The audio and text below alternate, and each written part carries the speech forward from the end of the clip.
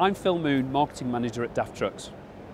With sustainability being so high on everybody's agenda, and HVO being one of the fuels that we're talking about to customers today, we wanted to ask some of the visitors to our stand what they understood about this fuel of the future that's available today, HVO.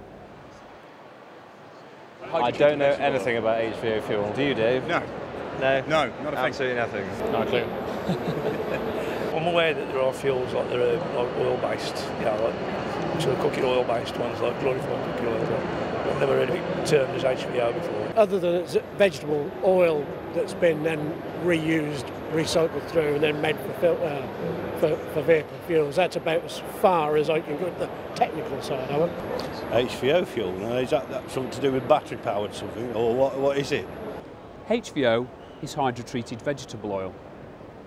This is a second generation biofuel designed to be completely interchangeable with diesel. Previous generations of biodiesel were challenging to handle, couldn't be blended at high percentages, and sometimes caused problems with storage and also with vehicle fuel tanks. But paraffinic diesels are completely interchangeable with conventional fossil diesel, and that means they can be blended at any percentages, and it also means that operators can switch between that and conventional fuels without worrying about maintenance requirements, any changes to warranty, or any implications for cleaning tanks. This is a very stable fuel that makes HVO an ideal solution for existing vehicles to be able to switch to a clean burning, low carbon alternative fuel today.